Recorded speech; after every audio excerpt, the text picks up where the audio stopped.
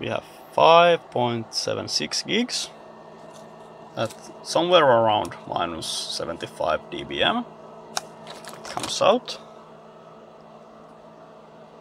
and then it comes in the converter, then it comes out back again and goes into the signal, into the spectrum analyzer, and gets down converted to UHF. Yep.